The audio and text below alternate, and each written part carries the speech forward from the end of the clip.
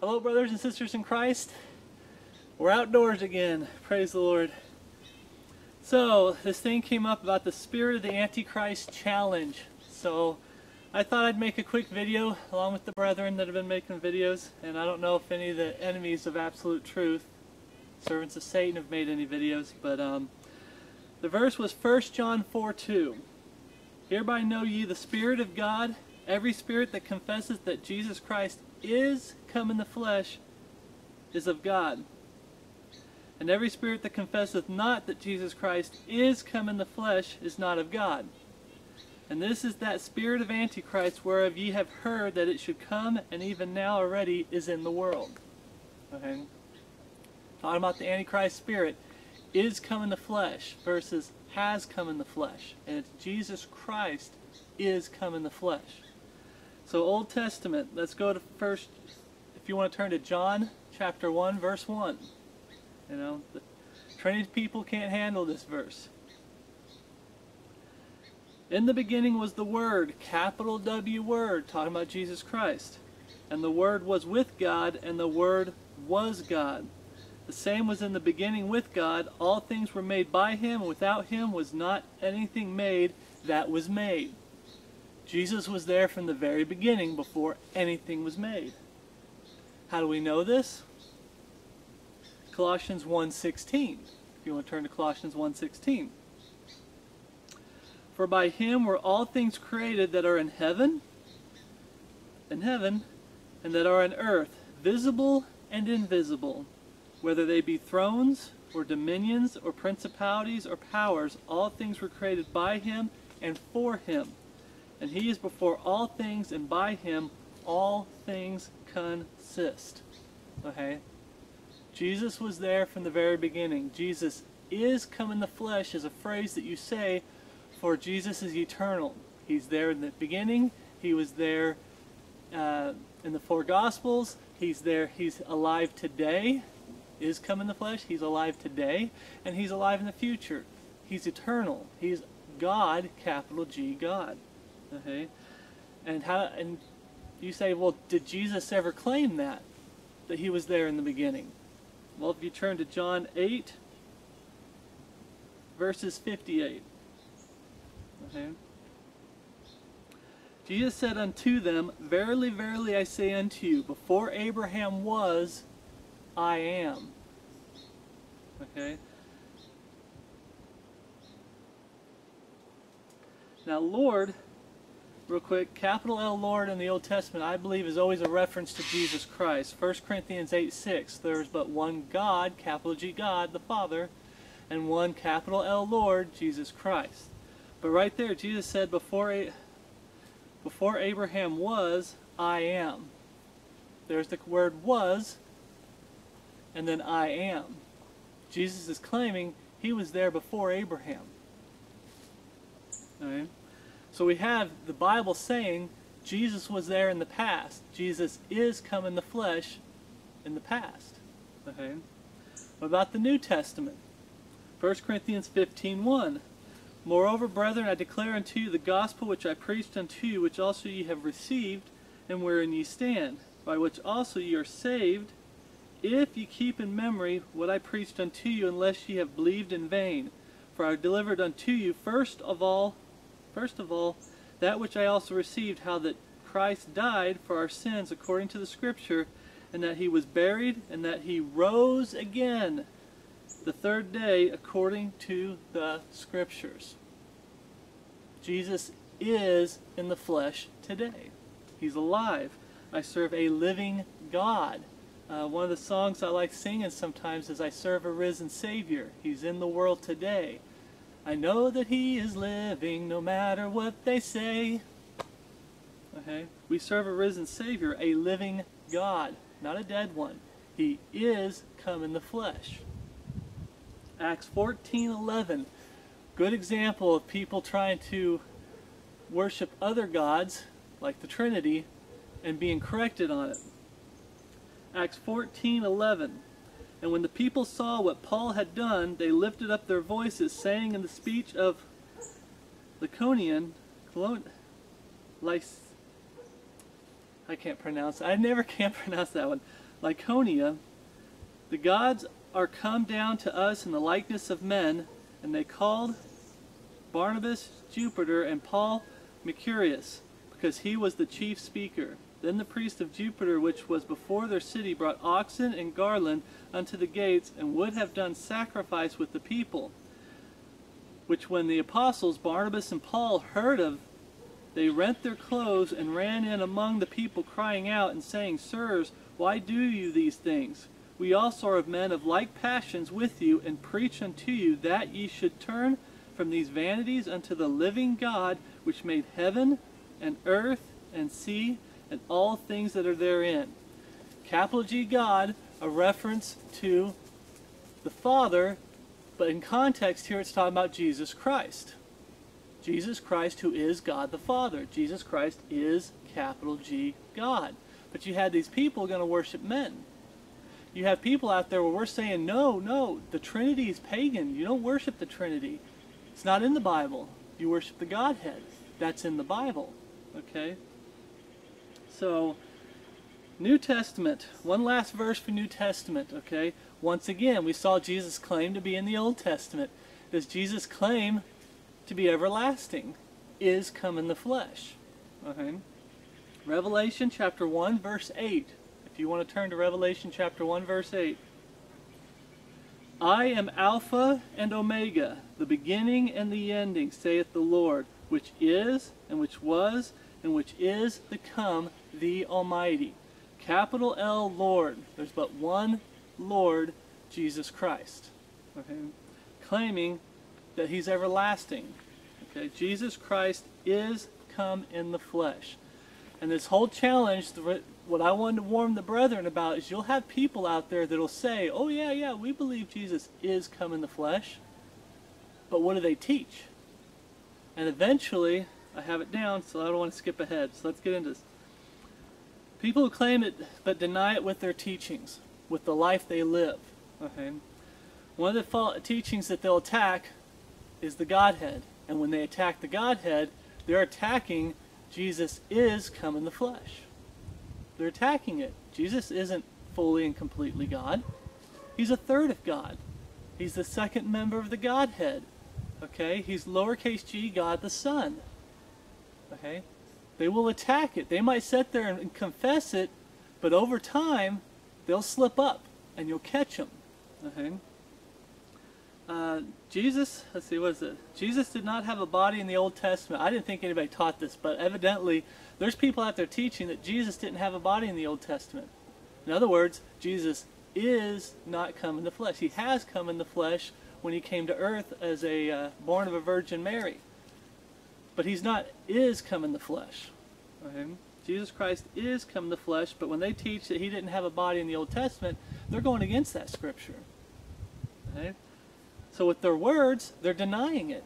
They're saying He has come in the flesh with their teachings, but with their words, they're saying, oh, no, we believe He is come in the flesh. Another false teaching, Jesus is the Archangel Gabriel manifest in the flesh. What's going on there? That's an obvious one. They're denying that Jesus is come in the flesh. Okay, Jesus was just a prophet. Was just a prophet. Jesus was in the flesh. Okay? They're attacking it. They teach that. They can turn around and say, oh yeah, we believe Jesus is come in the flesh, but they teach He's just a prophet. They don't believe that. Jesus was just a historical figure. Kind of like with the Lost World atheists and stuff like that. They'll either say He didn't exist, or they'll just say, well, He's just an historical figure. You know? So, King James Video Ministries, Brother Brian, and Sinners to Repentance, JT, Brother JT, and I have made videos also. We've all made videos defending the Godhead, proving what the Godhead is, and that what the Trinity is, and they're not the same thing. We've proven this, and the people who totally reject it, why? Why do they reject the Godhead versus the Trinity? Okay, they reject Godhead. They reject the pre-time of Jacob's trouble. There's people out there who reject eternal security. They reject the true gospel. Why is that? Well, as we read in that verse, 1 John 4:3, and every spirit that confesseth not that Jesus Christ is come in the flesh is not of God, and this is that spirit of antichrist, whereof ye have heard that it should come, and even now is already in the world. They want their antichrist. I've done teachings, and I'm pushing this, the Jesus Christ versus a Jesus Christ. And I'm realizing there's not thousands of different types of Jesuses being preached in the world. I mean, we went through that list. You know, Jesus is just a prophet. He's just a historic. Doesn't matter. There's two types of Jesus being taught today. The Jesus Christ singular and a Jesus Christ singular. You have Jesus Christ and the Antichrist spirit. And yes, the Antichrist and the flesh will show up someday. Those are the two that's being preached. Okay? And that's what they love. So Romans 7:1, if you want to turn to Romans 7:1 real quick. There's two verses we got to go to, and this is the heart of everything, of what's going on, of people who attack what we call doctrinal teaching that is a salvation issue. Why? Because that doctrine preaches a certain Jesus, the Jesus Christ. And people who go against it, it's because they're worshiping a Jesus Christ, the Antichrist. Romans 7:1. Now know ye not, brethren, for I speak to them that know the law, how that the law hath dominion over a man as long as he liveth. For the woman which hath a husband is bound by the law to her husband so long as he liveth. But if the husband be dead, she is loosed from the law of her husband. So then if while her husband liveth, she be married to another man, she shall be called an adulteress. But if her husband be dead, she is free from the law, so that she is no adulteress, though she be married to another man. Wherefore, my brethren, ye also are become dead to the law by the body of Christ, that ye may be married to another, even to him who is raised from the dead, that we should bring forth fruit unto God. I had to read this because one of the teachings I was teaching about is when you're lost, you're married to the law. Okay, the law of sin and death. And when you come to God broken in a truly repentant state, you believe in the finished work of Jesus Christ on the cross, you confess both in prayer to show that you're not ashamed, and people who take prayer out, it's because they're ashamed, and you ask God to save you, and when He saves you, that's dead. That husband dies, and you're free to marry Jesus Christ, spiritually speaking. You're free to marry Him. Okay? And the reason I had to point this out is because now we're going to turn to 2 Corinthians 11:1, the heart of the matter. 2 Corinthians 11:1. Would to God ye could bear with me a little in my folly, and indeed bear with me. For I am jealous over you with godly jealousy, for I have espoused you to one husband, that I may present you a chaste virgin to Christ. But I fear lest by any means, as the serpent beguiled Eve through his subtlety, so your mind should be corrupted from the simplicity that is in Christ. I'm going to stop there for a second. Godly jealousy, you're supposed to be married to Jesus Christ. But you got these people that are married to the law, to the world, and as we find out, they choose in the Antichrist. They're married, spiritually speaking, to the Antichrist, who says, see the world? I'll give you that. You just have to worship me. That's Satan's ploy. He tried it on Jesus Christ and failed. Now he's trying it on the world, and he's being successful because mankind loves their sin. They love the world. They love the Antichrist. Who's the lowercase g god of the world? Satan. Okay. So, that's what's going on here. But how do we know that it's talking about the Antichrist? Verse 4. For if he that cometh preacheth another Jesus, the Antichrist, whom we have not preached, or if ye receive another spirit, the beast, which we have not received, or another gospel, the false prophet, you have all these false prophets out there, which ye have not accepted, ye might well bear with him. Who's the him there? Satan. Talks about the serpent beguiled Eve through the subtlety. Where's Satan going to end up? Hell, or tossed into the lake of fire to burn for all eternity? If you worship the pagan trinity, if you worship a Jesus Christ, false Jesus Christ, where are you going to wind up? Hell, and then tossed into the lake of fire to burn for all eternity? That's why we try to warn the brethren not to get confused, and we try to warn false converts, hey, you need to be worshiping the real Jesus, not because we're being mean, Not because we like, controversy and we're doing it out of love, saying, hey, we don't want you to go to hell and be tossed in the lake of fire to burn for all eternity. Okay? Right there we see what's happening in 1st and 2nd Corinthians is you got false converts, you have false prophets coming in and telling them a Jesus that they want to hear. A Jesus that has come in the flesh, not is come in the flesh. Okay? Now, Romans 16:17, talking about false teachers. Now I beseech you, brethren, mark them which cause division and offenses contrary to the doctrine which ye have learned. The Godhead is major doctrine. So is the pre-time of Jacob's trouble. It preaches a different Jesus than the post and mid-trib. Eternal security preaches the Jesus Christ, and those who attack it by their I've earned it with my faith, or I've got to do good works to get it, they're attacking the real Jesus Christ. Right? The gospel, if you don't believe in the true gospel that's found in the King James Bible, and you go for a false gospel, you're not worshiping the Jesus Christ, the Jesus Christ, who is come in the flesh. Okay? Verse 18, for they that are such serve not our Lord Jesus Christ, but their own belly, and by good words and fair speeches deceive the hearts of the simple. I had to throw that in there, but their own bellies. You got people out there in ministries that it's about the money. It's about the attention. Some people like to debate and argue and fight, and they'll attack anybody to do it. Okay? We know those types of people. But with good words and fair speeches deceive the hearts of the simple. Okay? They'll say, well, yeah, Jesus is come in the flesh, but they'll say it in a different way. They'll start twisting it in a way that sounds good, that's pleasing to the lost world. False converts who love their antichrist versus the Jesus Christ. But they'll also flat out lie about it. Oh, I believe Jesus is come in the flesh. But then they turn around and teach the Trinity after being told the truth, taught the truth. They still turn around and teach post-trib, mid-trib. They turn around and teach you can lose your salvation, or you have to earn it. They teach a different gospel. Okay. John chapter 8, verse 44. John chapter 8, verse 44.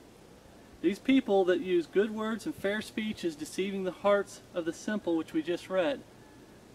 Ye of your father the devil, and the lust of your father ye will do. He was a murderer from the beginning, and abode not in the truth, because there is no truth in him.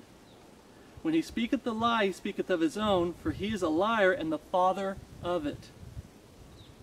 He's a liar and the father of it. Okay?